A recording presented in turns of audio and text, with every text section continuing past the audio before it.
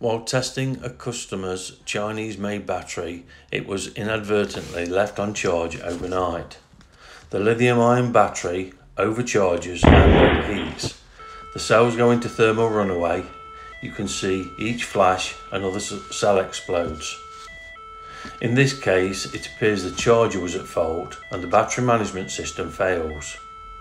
Saying that the cells should not have exploded like this, the valves inside them should have popped and effectively turned the battery off.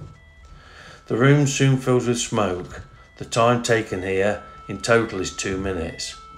If you buy cheap product, this may be the results.